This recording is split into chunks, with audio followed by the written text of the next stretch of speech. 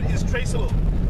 In event, if they would find, especially from time to time, jade have different formations, different sites, different Maya areas would use different signs.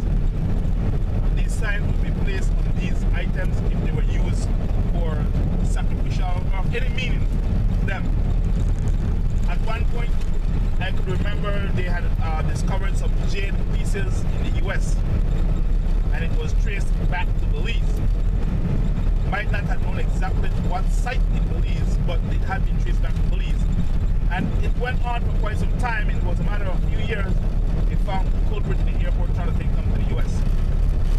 If you are caught in jail in Belize, you would be jailed. That's how serious it is. Not fined, you would be confined, you would be jailed. There is no bail, circumstances of getting bail if you are found with jail objects in Belize. Because that simply signifies you are loitering or archaeological sites. So that would not be tolerated. And any property, if you obtain a property in Belize, because those mounds can be located anywhere within the rainforest area. If you was to, by some chance, obtain a piece of property in Belize and exist on it, Mayan structures, that nature, the government would take it away from you. Yes, they would.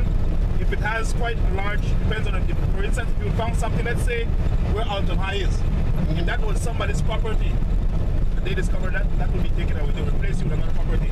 But it's illegal. You cannot obtain that property. Wow. Would they pay you for it, or give you? Yes, they will just give you somewhere else. Now, in event, if you have one of those... So that's considered a historical landmark. Exactly. It's a historical landmark. If you, sometimes people obtain properties that would have just one huge mound on it, on the property. So even though it is on your property,